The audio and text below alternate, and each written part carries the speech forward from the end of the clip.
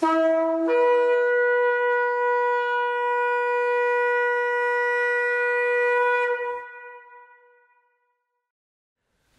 accepting Christ, through applying the blood of the Lamb, you'll become the commonwealth of Israel, which means the Lord will circumcise your heart so you will love him and want to follow his ways. You'll become fellow citizens and members of God's household, no longer strangers and foreigners, able to observe the festivals as a rightful citizen.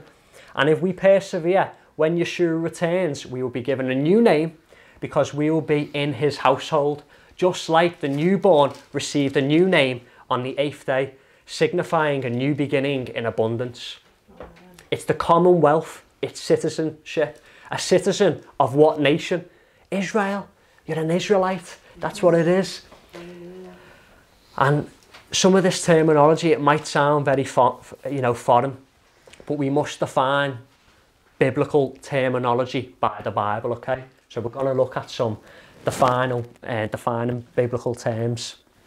And if I said to people in this room, January, okay, if I said to everyone in this room, January, what comes to mind? Cold, slippy, winter, you know. Roman gods. yeah. Icy. If I said January to someone who lived in South Africa though, what would they think? Warm. They would think warm, summer, barbecues. It's the same word, different context, but both are still true, okay? And this is what we need to understand when we're reading, you know, when we're hearing these terms, a Jew, an Israelite, a Gentile, okay? So let's uncover these worldly definitions. So we're going to look at the worldly definitions first to see what the world says a Jew is, okay? So in a worldly sense, what is a Jew, right? Most people understand the Jew as a bloodline descendant of Abraham through Isaac and Jacob, who keeps the Torah and potentially other additional traditions and is only a Jew at birth, okay? They may not even observe the Torah, but by blood, they are tradition considered a Jew, right? You may hear, oh, I've got a bit of Jewish in me, you know, or you haven't got any Jewish in you, so why are you doing all that Jewish stuff? You know, these are some things you might have heard, you know. If I walk down the street and someone sees me with tzitzit on, they might say, oh, you know, are you a Jew?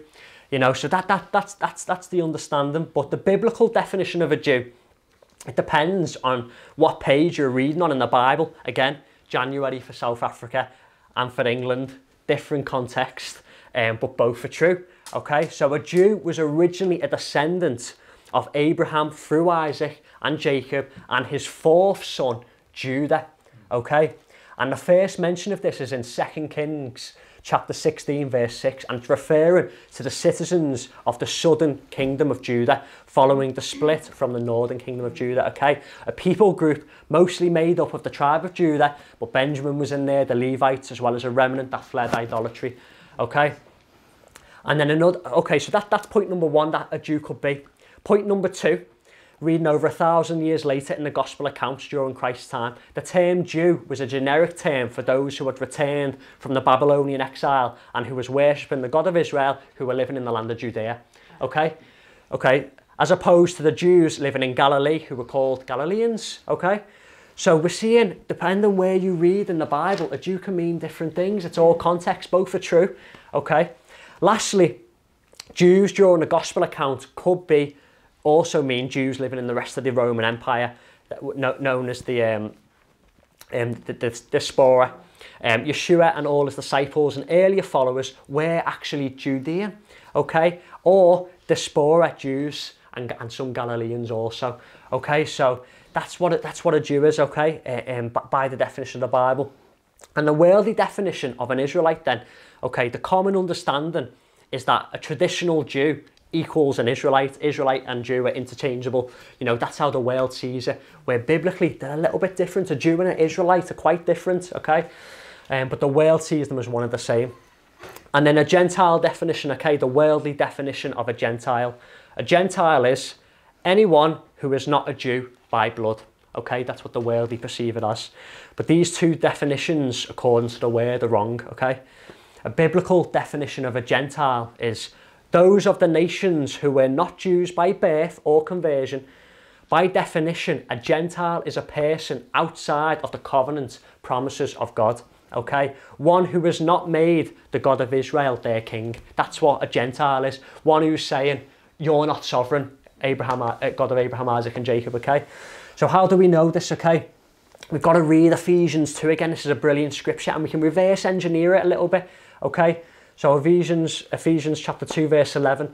Therefore, remember that formerly you who are Gentiles in the flesh, so formerly you are Gentiles in the flesh and called uncircumcised by the so-called circumcision, that done it in the body by human hands. Remember that at that time you were separated from Christ, alienated from the commonwealth of Israel and strangers of the covenant of promise, without hope and without God in the world. Okay, so a Gentile is without Messiah, aliens from the commonwealth of Israel, strangers to the covenant, without hope, without God, not saints, not members of the household of God. I don't know about me, but I don't want to be a Gentile. You know, I don't want to categorise myself into that list. And there's no such thing as a believing Gentile. Yet there is a Gentile, you know. In the past, you know, we know that Abraham, he was a Gentile, wasn't he? He come from Terah's household, who was pagan. You know, but what I'm trying to get across here is that there's no such thing as a believing Gentile. A person who doesn't believe in the covenant, a Gentile is a person who doesn't believe in the covenant. And then there's an Israelite, one who is no longer a stranger to the covenant, okay, a fellow citizen through being the commonwealth of Israel. So let's tie it all together. What's the biblical definition of an Israelite then, okay? What do we see as a biblical definition of an Israelite? Number one, a descendant of Abraham through Isaac and Jacob, known as Israel. Okay, Jacob known as Israel. At Mount Sinai, this was expanded to include those of a mixed multitude. Okay, the Melo Goyim, the mixed multitude was the Egyptians and the other nations who saw God's power before Passover and wanted in. Okay, these came into the covenant with God of Israel before becoming Israelites. You know, everyone who went into the land, into the promised land with Joshua was Israelites, okay? It can mean, and then the second point, an Israelite, it can mean a citizen of the northern kingdom of Israel, you know, if you're reading Kings. So again, it depends on the context, you know. But what does it mean to us? Okay, what does Israelite mean to us? Where are we going with this?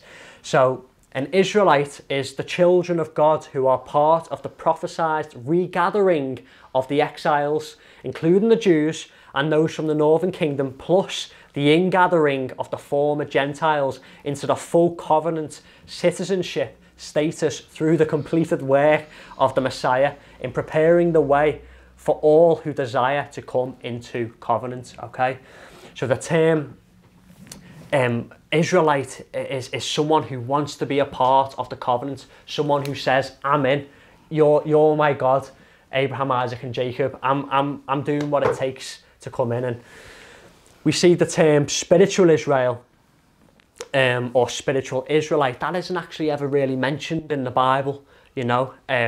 Some people don't like using this term for that reason, but personally, you know, I'm okay with that term because I understand the concept. We may not be physical descendants, but we are grafted in spiritually. The correct biblical term is belonging to the commonwealth of Israel, or just simply an Israelite, you know. So an Israelite is nothing to do with blood, okay? It's nothing to do with blood. You know, someone say, oh, you've got a bit of Jewish in you. I don't care if you got Jewish in you. You know the Messiah. You know what I mean? To clarify, I'm not saying that we're Jews. You know, we were born Gentiles, you know, as far as we know, like Abraham, like Caleb, like Ruth. You know, we don't know the percentage of blood in our blood, you know, but we was all born not attached to the covenant, okay? And we all have the opportunity to take part in the covenant. You see, Jews do have their advantages. As Paul shared with the Romans, they have an understanding of the Torah. They have an understanding of the covenant. Although they are like anyone else, they need the Messiah. You know, so it doesn't matter if you're 2% Jew, 10% Jew. It doesn't matter. You need the Messiah, okay? And you're only a true Israelite if you call upon the Messiah. He's the king. He's the king of Israel. How can you be an Israelite if you're not worshipping the king of Israel? How can you be a citizen of Israel if you're not worshipping the king of Israel, the ruler of Israel, okay? And the scripture confirms this. We know this one. John 14:6, and it's, I am the way, the truth, and the life. No one comes to the Father except through me. Everyone needs it. Everyone, you know, Father through except through me. All need to come through the door. There's only one gateway to God. There's only one door to God, and that's through the Messiah. Everyone needs the Messiah. No one is exempt. He who is not with me is against me. Yeah. He who does not gather with me scatters. Know all them scriptures as well. Yeah, exactly, brother. And the crux of all this is that there's an identity crisis going on. Okay, saints, there's an identity crisis in the church. See, the deceiver is guilty of identity theft, leading astray the saints to what these terms mean biblically. Okay, stealing of us the blessing of observing the feasts, observing the Sabbaths, the commandments. The enemy, the accuser, doesn't want us to be blessed. Okay, he says, right, you've proclaimed Yeshua. Okay, I can't stop that. What else can I do now? I can stop you from being blessed. How am I going to do that? I'm going to twist a few terminologies. I'm going to set this up. Okay, we was having a discussion on the podcast, you know. I don't like dating, I like courtship. You know, I don't like engaged, I like betrothed. I don't like married, I like covenant. Why? Because the world says married and you can marry two men. But in the word it says, you know, a man a man and a woman come together and become one flesh, and that's what a covenant is.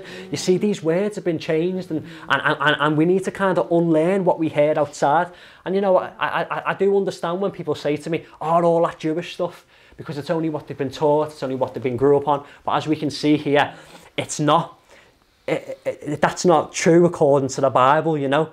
The Sabbath and the feast days, they're just for the Jews. They're done away with. Oh, you need to stay away from all this Jewish stuff. Well, according to the Bible, that's not true. Could I share with you, please, the Bible interprets how the Bible interprets the feasts? You know, they're not Jewish. They are biblical, and they're for the citizens in the household of God. They are for the commonwealth of Israel. Israelites, one who was in covenant with God through Yeshua. Yah's feasts. So when someone says, you know, all that Jewish stuff, no, this is biblical. This predates Judah, okay?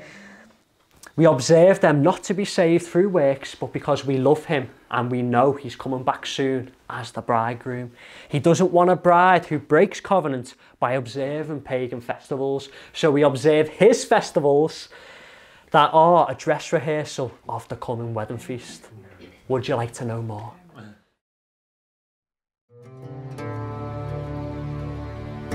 Thank you.